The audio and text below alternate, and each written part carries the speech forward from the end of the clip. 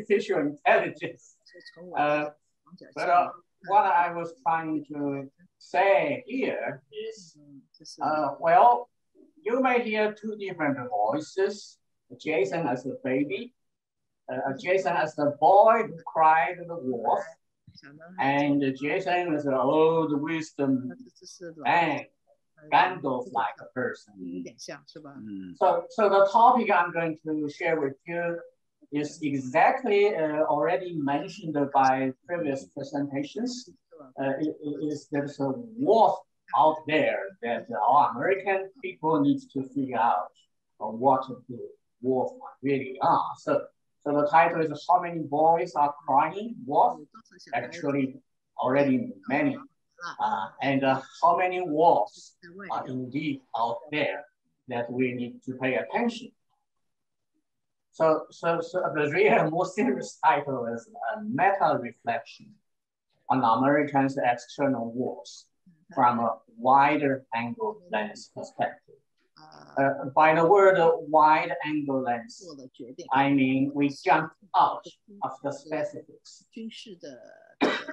And we try to look at this planet from an alien's point of view, or if not God's point of view, from an alien's point of view, to see how these earthlings are doing.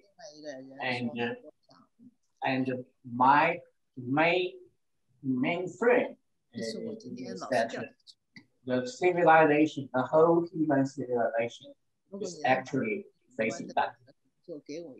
So the wolf is coming. Now, this picture, these two pictures lead us to conduct this session and the reflection. What happened in Vietnam in 1975 and what happened in Afghanistan right now. And they are so similar. And the situations of people flooding out, it all looks very similar, only this airplane is kind of old, 1970. And this airplane is kind of big. But the pattern, as Glenda said, the pattern is exactly the same. And why was that? So the original question for this Club of Remy session was that why a stupid question, i.e., why does American fail, is being asked the fifth time. Because people asked this question after the Chinese CCP versus KMT civil war. They asked the Harry Truman's administration why we lose China. And some people say, oh, we never had China for the beginning. But anyway, it's a failure. Short phrase put here is as misinteracted with KMT versus CCP. Now, second time is the Korea War. And Korea War ended, in my perception, it didn't finish the right job. Americans feared USSR, feared CCP. So today we got the two Koreas. The North Korea in a nightmare in the 1984 type of totalitarianism, and we have South Korea was person and becoming part of the civilization. So why didn't we just at that time push all the way and liberate the whole Korea? Now, the third time is the Vietnam War. Vietnam War, I think American lost, not because they didn't have enough military capacity. American lost because it got attacked from the inside, from a Marxism. I put a question mark. It's a question subject to discuss. And after Iraqi war, we messed up the status quo and we generated the worst act in terms of the ISIS, Islamic terrorism, was greatly boosted instead of being conquered. And then now Afghanistan drama is still pending right now. The American hostages are still sitting inside that 6 airplanes without being released out as report right now. So the reflection is each time there were wars at the beginning, but we brought out a number of unintended consequences. But unintended consequences showed up to the end, or not end the war. So this thing goes on and on, as Glenda pointed out. It's the complex pattern keeps enforcing itself. So ultimate question is what Americans did wrong. And in this fight against the two major hostile ideologies, I identified, and actually not I identified, a lot of scholars identified, i.e. communism and Islamic terrorism or Islamic fundamentalism. And do we need a wider angle lens to see the fuller picture from a perspective of the civilization evolution? So we have to review some Huntington's theme about the clash of civilization. In that work, he gave his first launch talk at the American Enterprise Institute. By chance, I happened to be in that talk. I even asked a question that he ignored. But in that work, about the clash of civilization, he made 10 predictions. Let's review. First, he said China-US conflict is unavoidable due to a fundamental value conflict. That was in 1993. And he predicted that Islamic West conflict will continue after even it lasted 1,400 years. It will still going on. And he predicted that the border of Muslim worlds are bloody always. Always. Carl would like that. I don't like it, but that's the way it is. Accurate. I mean, and he said the Christian countries' alliance will continue. Number 5, Islam civilization and the Chinese civilization share very little, but they will go together anti-West. That is what I call Huntington's finding, and it happened. And he said the European Muslim immigration issues hopefully can be resolved in 2025. I think he said that in 1993. It's very interesting. Extreme right will rise responding to immigration issues. International trade brings benefit, but also conflict. Countries like Turkey, Russia, Australia, etc., felt lost. They were confused. They didn't know what to do. And the last one he said is the value of the West is unique, not as general as some of the intellectuals believe. So it's very interesting to review these predictions that Huntington made in 1993. And today, we see a lot of them was accurate. Now, more than 1 year ago, back in February 14th, I remember because it's Valentine's Day, the Club of Remy had a round table at George Washington University. And in that round table, I called for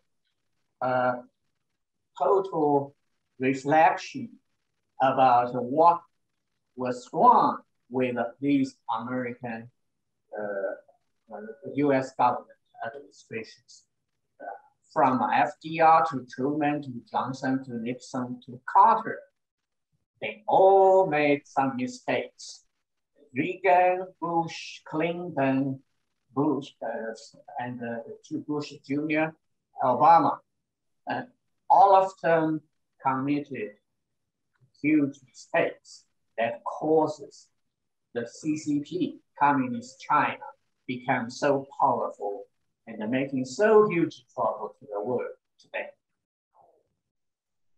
So that was a call for reflection, just like Wei Jingsheng just mentioned, that we really need to figure things out.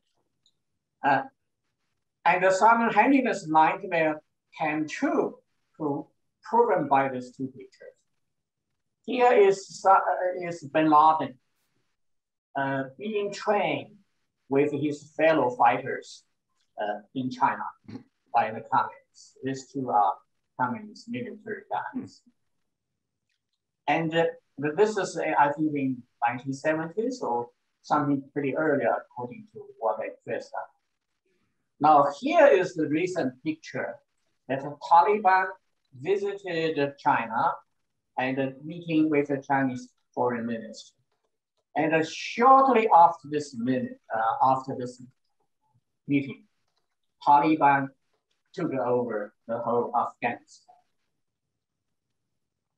So that's the situation. That's the war we're facing on. That Samuel Huntington said it would be nightmare if the Islamic culture and the Chinese work together against the West. And this exactly happened. Except I would like to promote a few corrections. Number one, I think the term clash of the civilizations is not correct. Because in my perception, the real civilization won't collapse. What's really collapsing is the value system.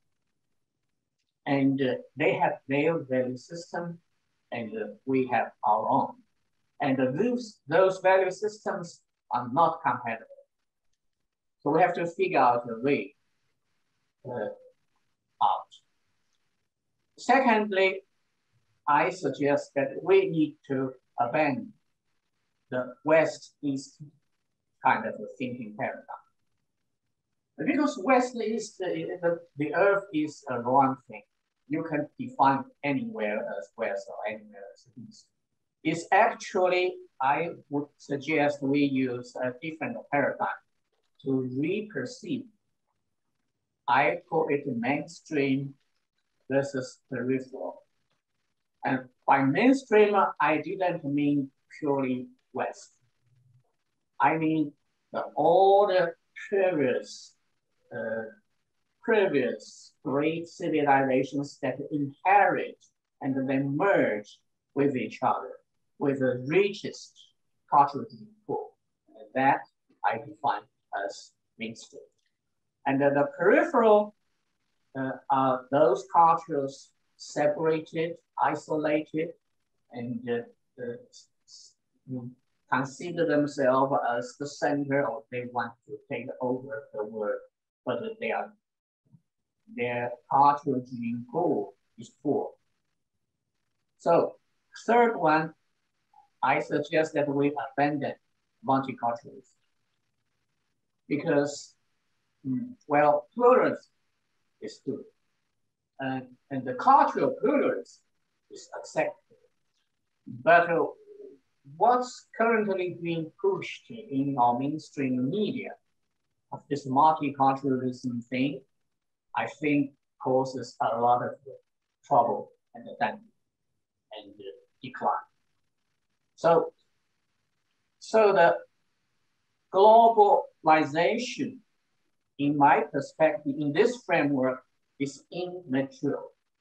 Why it is immature? Because your value system are still conflicting, but you start doing business with each other, you marry with each other, and you have an illusion that if we do more trading and do more globalization efforts, supply chains, division of the labor, that sort of thing, and everybody will be in peace. The fact is no. The fact is there are so many conflicts emerging, so many bloody patterns emerging. So I suggest we need to give up this concept of multiculturalism, currently pushed by the left liberals, pushed by the progressives. We have to abandon that. Instead, we need to adopt a value system computation path. In other words, we need to find out a way to at least separatedly doing our own business and let people vote by their feet. So if some people feel that value system is better for them, they should immigrate into that system. And if this value system we're currently holding is good, we should stay. So in that way, we hopefully have the hope to facilitate evolution of our mainstream civilization. So that's the 4 corrections of simultaneity. So here is the update of my 2015 warning message. I wrote a paper named 5 Major Threats to the Civilization. I submitted it to Foreign Affairs, and the curate says I was not politically correct. Okay, so not politically correct. So it's not that widespread, but it's being circulated among my friends.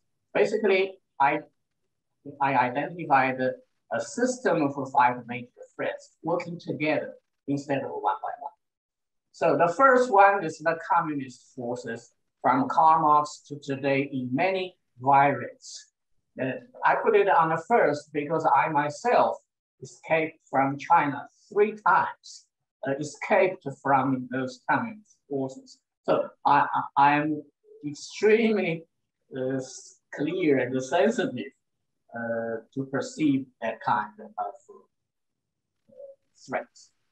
And the second one is we observed very frequently in recent years is this Islamic ideology-driven terrorism. Carl is the person who helped me to clarify this perception in these years. But these two seem something enemy from the outside. It's like the dragon from Stuart's story, the paper dragon comes from the paper, also from outside. But we have 3 threats from the inside. That is more dangerous. So the first one is this thing called political correct. I think we have too much emphasis. This concept has been dominated and tyrannical to our freedom of thinking and freedom of speech for quite some time. It's been a huge damage to our society. And I think there are 2 incentives, 2 causes. Number 1 is, of course, ignorance. And number 2 might be the people maintaining these positions not go ignorant, but they are conspiring some kind of hidden agenda. People trying to disassemble America, destroy America. So this is the major threat inside ourselves. And followed by the next one is a very heavy burden of economic free riders in the name of welfare system. I think our welfare system is gone too far. That's causing a lot of more trouble than doing good for people. I had some personal experience and lessons learned from encounters of this phenomenon. The last one in 2015. Last one is what Hannah Arendt pointed out, the banality of the evil that is among all of us. That we don't care. We don't care all these bad things are going on. So we let them let the dragon eat us. Now this was 2015. Now today, what I've noticed is all of these are still going on. Plus, we have more here. So all of the left list plus number one, a biological, unrestricted warfare currently going on. This virus and this thing is already created a huge challenge. And the next one, we have now a deeply divided America with a deep hope to recover soon. I wish Glander's method could help to bring this, but we need to talk about that later. But currently, I see very little hope.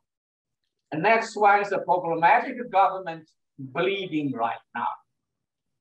Okay, and the cybernetic Lord of Rings, artificial intelligence, creating a huge threat, or at least a lot of people are very paranoid and nervous about that. And a biological Lord of the Rings, you're probably not familiar with this term, CRISPR-Cas9. It is a new technology that actively editing human gene. So to create the strange aliens to come. And you can add more. So the wolf is coming. I told you as the wolf calling boy, there are five wolves here. Now we have more. So that is my purpose, to call your attention with, hopefully, if our session can generate some consensus, that we can write a cluster report to the community of the think tanks to represent our voices.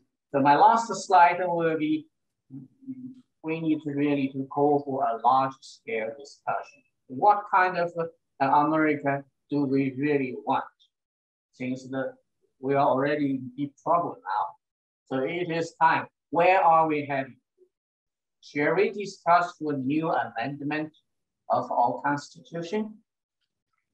Shall we split to two countries of two different value systems and each doing their own thing and see what happened in the end?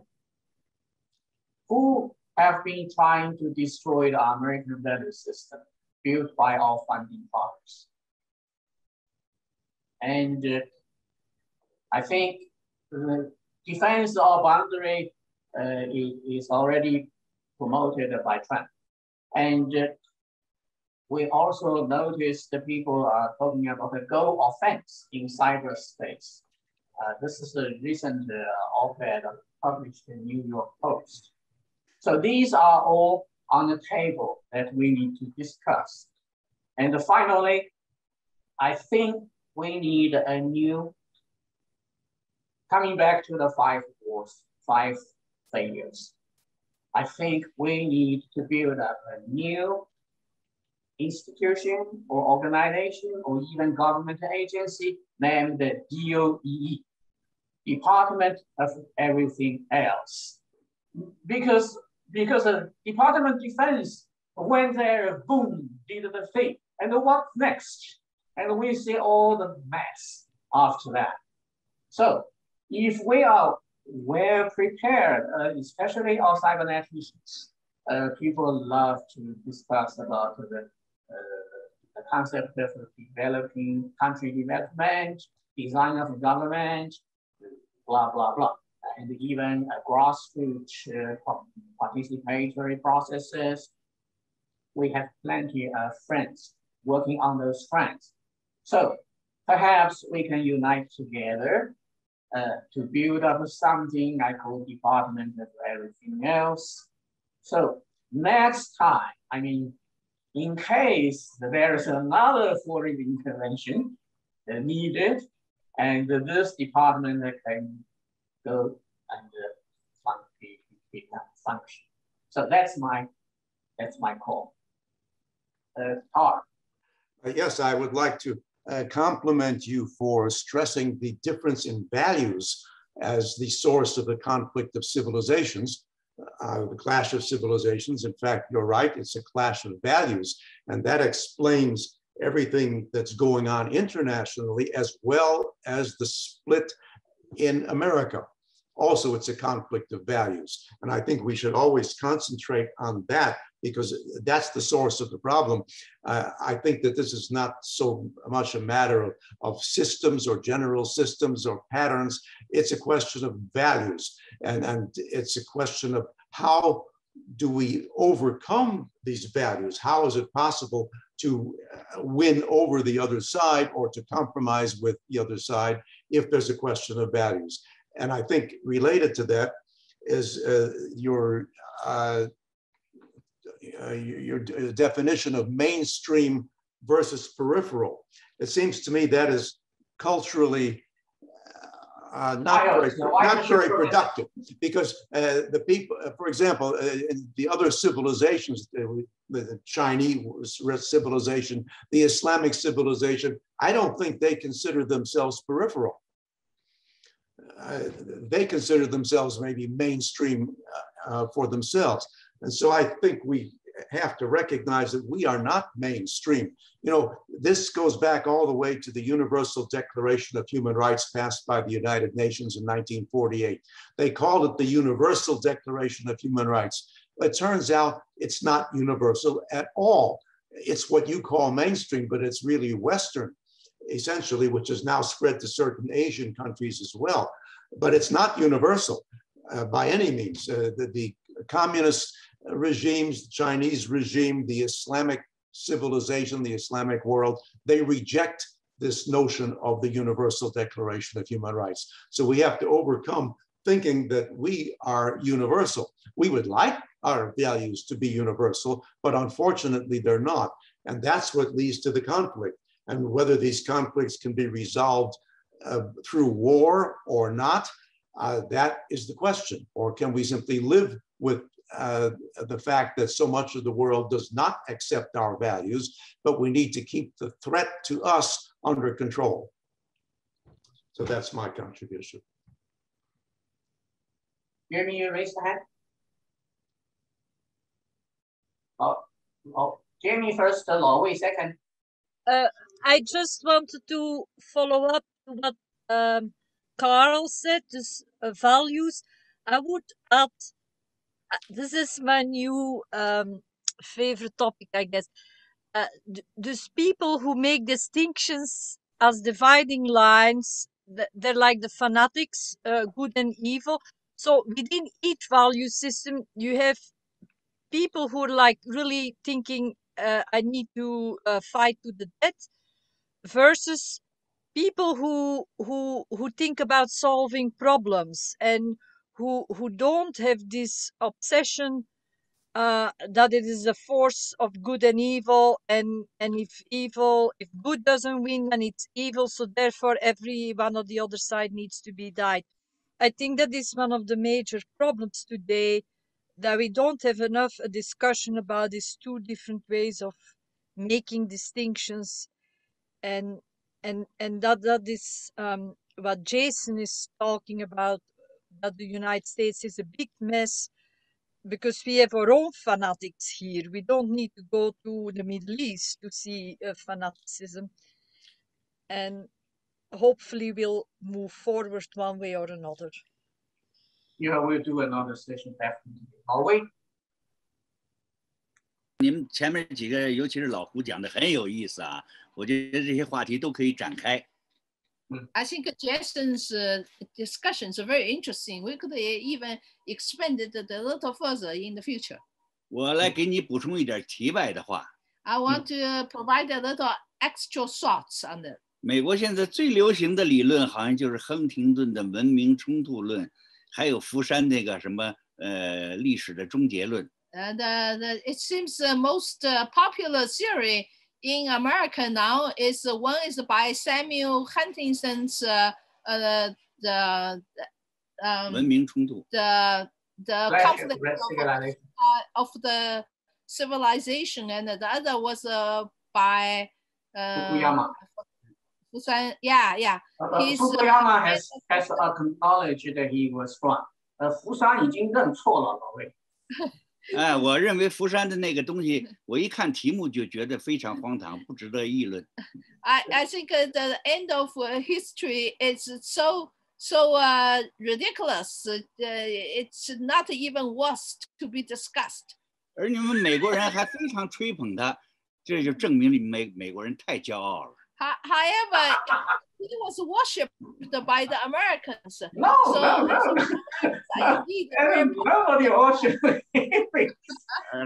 He has already acknowledged that he was wrong. I mean. 而亨廷顿的那个文明冲突论呢，从前提上来说就是错误。And Mr. Huntington's the conflict of civilization, even its prerequisition is wrong, in my opinion. 因为你仔细观察他所说的这3大文明，他们在基本内容、基本道德观念、基本理想方面都是一样的。Because if you pay attention on these 3 major civilizations, their basic value, basic moral, and the basic even rules are really quite similar. 刚才那位老先生说到这个人权问题，其实中国人关注人权，中国文化关注人权比西方要早得多，在法律上关注人权。Mr. Goldenberg mentioned the human rights and the United Nations Declaration for Human Rights, but in fact, the Chinese people have paid attention on human rights even in ancient times, long ago. 人们印象里的中国文化，美国人印象里的中国文化，只是现在的共产党文化。Unfortunately, Americans are wrongly, many Americans, they wrongly perceive the Chinese culture as the current communist culture in China. 这个不是中国的中国文化，这是从西方传来的文化。That is not a traditional Chinese culture. The communist culture is really from the West, from Karl Marx's. 也可以说是基督教文化走上歧路的一个分支。You could even claim Marxism as a weird branch of the Christianity went into the wrong way. 说到伊斯兰这个现在这恐怖主义，它也不是伊斯兰教本身。Even talk about the Islamic extremist terrorists, it is not really Islamism itself. 他们都管自己叫原教旨主义。什么是原教旨主义呢？就是打着前人的旗号来说自己的理论。They all claim they were the truly original Islamic religion, but what is that? It's just with the flag of Islam to do whatever they want themselves.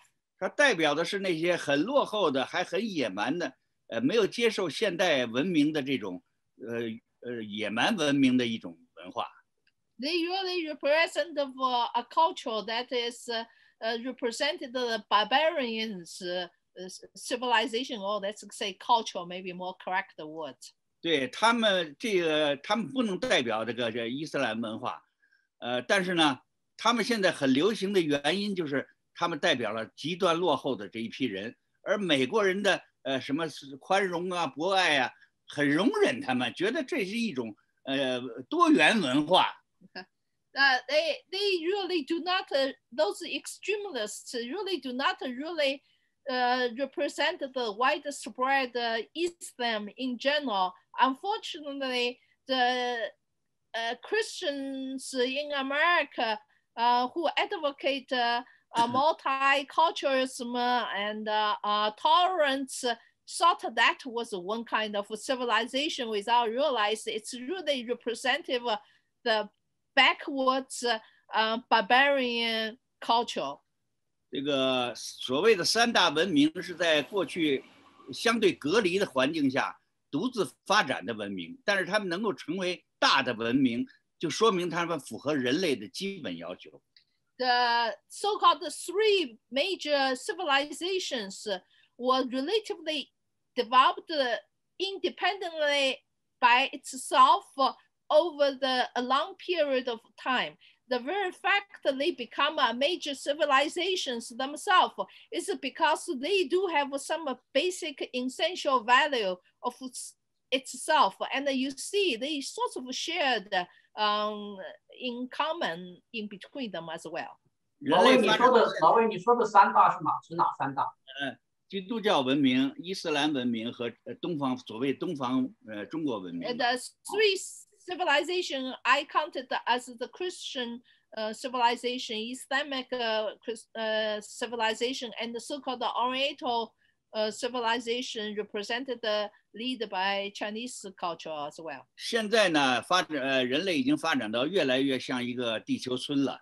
那么在这个环境下，三大文明逐渐在合流，也就是变成一个真正的冲突是什么冲突呢？就是说，先进的，符合我们所谓普世价值观的这种文明和那些野蛮的、落后的原教旨主义的文明的一种冲突。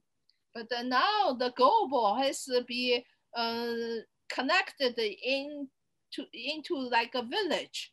So what we really see, really in my view, is all the three major civilizations are going together against in conflict with those the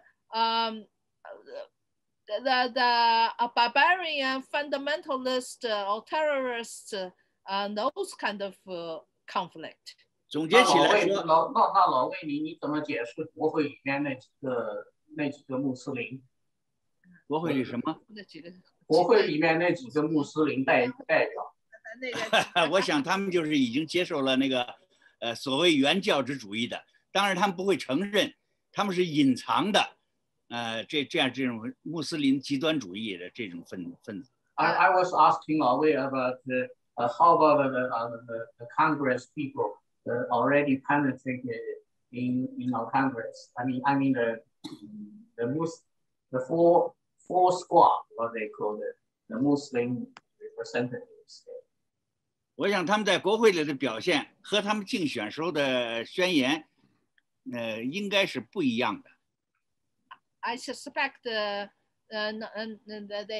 behavior in the Congress is different than the time when they were running for election. 甚至可以说是渗透到美国国会里的穆斯林极端主义。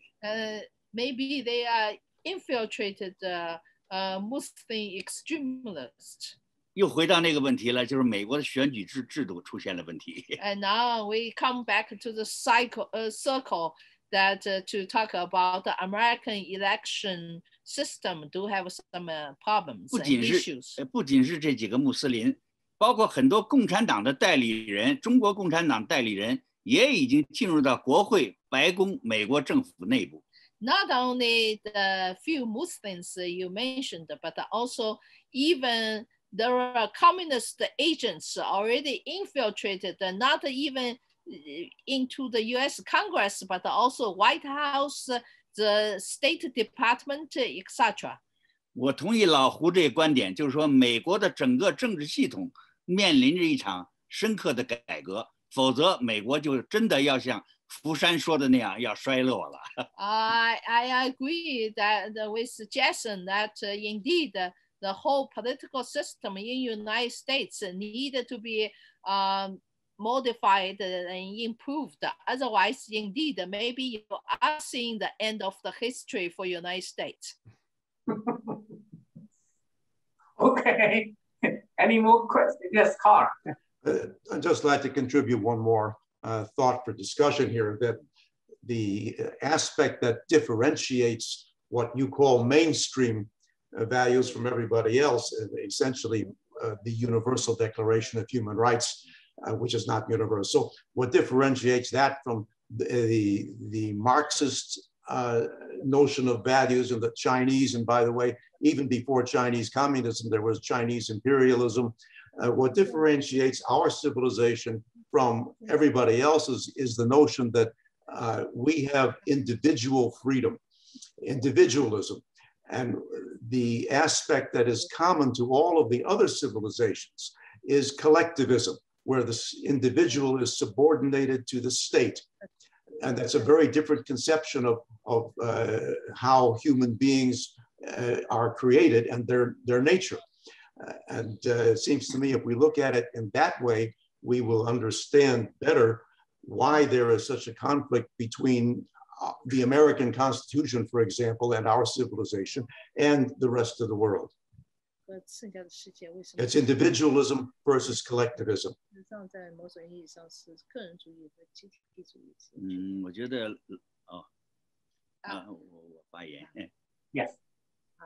我觉得那个老先生说的非常有道理。这个集体主义和个人主义的这个矛盾呢，从猴子那个时代几百万年前就存在。I think you are very correct. The difference between collectionism and the individualism really has been existing with human even back to the monkey time. 这是一个人类的永恒的话题，就是你怎么在这两者之间找到平衡。How do you achieve a balance, a good medium point in between two? This will be forever a topic for us, the human race. 政府呢，肯定是一个集体主义的产物，它要关照的是整个团体的利益。Government, of course, is a product of the collectionism. 但是一个好的政治体制的标准就是什么呢？它在照顾全体利益的同时，能最大限度的照顾个人的利益。But what is a good collectionism is that when they were doing that, they will take care of the maximize the individualism as well. 人类在这方面做的最好，所以人类最发达。I think a human has been doing the best among all the animals, and that's why a human become the outpaced race than the other animals. 但是人类中有一些部分，比如现在的中国共产党，他们就用集体主义来压制每一个个人，就像古代的奴隶制一样，把所有的公民都变成了奴隶，这个是需要推翻的。But however, there were terrible systems like a communist regime in China. They use, in the name of collectionism, they suppress all sorts of individualism. In the way as the serf system in ancient time, they try to turn the others into slaves. Those kind of system, we must overthrow it. 而美国现在面临的问题是有点不能抵抗这种邪恶的集体主义为主的这种那个制度。And I view Americans' problem now is it has a hard time to resist those kind of evil-natured collectivism, which is overcomes everything else, and that's become very dangerous. 我们这些学者需要思考的问题是如何去战胜那个邪恶的以集体主义压倒个人的这个政权。So I think your scholars very important topic for your scholars to study and is to figure out how could you have a successful way to overcome those evil-natured collectivism extremists. 而你们美国的很多政治家在考虑的是如何和这个邪恶的这个政权、邪恶的思想达成平衡。Unfortunately, I see the American politicians are considering a very dangerous approach as how to reach equilibrium with those evil regimes. 简单的说，就是说美国人已经丧失了抵抗的意志。So all let me simplify this issue. Americans has lost the will to resist. Remy. If I may respond, the question individualism versus collectivism is like stating the wrong problem. There is a guy, he's called Karl Popper, and he has been talking is the interactions between people, and so yes, we have problems because either it is they look at the individual mind or at the entire system.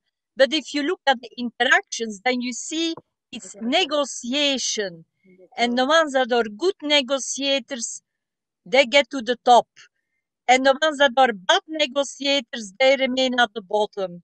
And so the perceptive negotiators Who are they? Where do they get their knowledge? How do they become good at what they are? That is what we need. We need a paradigm that looks at us as negotiators. And I think that there is some knowledge, but it's all scattered. And it needs to be brought up to the surface. Lucille, we want to hear from you. Lucille. Okay, he's left. He's Can there. we hear from you, Lucille? Yeah, I'm here. Today. Okay, but there are so many things to say. It's hard to revise all of them. So maybe one question that I would like to underline is that something that is now referred to the American system, at least to US and its dynamics, is something that is common to any situation in which a country got so high power. And I mean, a systematic underestimation of other cultures, other dynamics, and other values is something that is typical of who is acquired so big power that it just it became self-referential. It became starting to believe that its system is the best one just because succeeded, just because it is the most powerful. So it's not something that is only peculiar of US. It has been peculiar also in Soviet Union, and probably would be in the future also of China.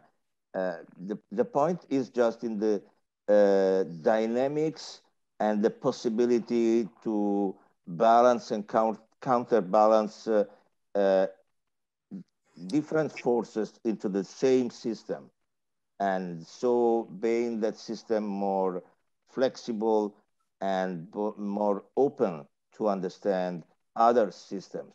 So somehow I share a lot of criticism to US, but the point is that it's not a peculiarity of US, and it's not even a peculiarity of capitalism. It's a peculiarity of countries with temporarily in that time the highest power respect to all the other countries, or at least as was in US and USSR situation. So somehow I would like to reverse the point. So despite US has been the most powerful, at least in the last 100 years, country, and despite this would produce such overestimation of its own culture and values and underestimation of other countries' cultures and values, despite this, US has, I mean, let's call it democratic dynamics that can keep it not so close and not so self-referential as other systems did in history. No more questions? Stuart, are you there? He said that he will be in a different meeting. Yeah. Oh, yeah. Final concluding remarks. I'll second Lucio's remark. Excuse me. No, the United States has lots of problems, but it's very diverse. It has many learning institutions and inclinations and a strong desire to learn and understand from other societies. And I think that will save us in the long term, I hope. I thought Lucio said it very well. Okay. Looks like we are getting closer.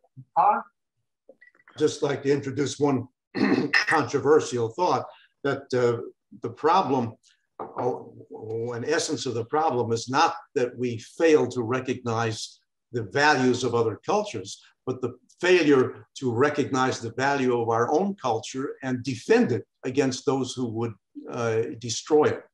And this is where our civilization is in conflict with other civilizations, just like the other civilizations are in conflict with our civilization.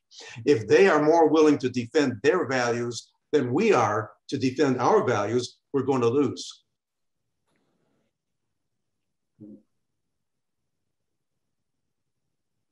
某位还有吗？你那个麦克风。没有，大家讲的都很有意思。All those talks are very interesting. 很能启发我们大家思考问题。Very good to motivate us to think further after this. 好吧 Okay, so we will do more of this topic later, maybe next month. And I thank you very much for attending. And, it's been a very thought-provoking day.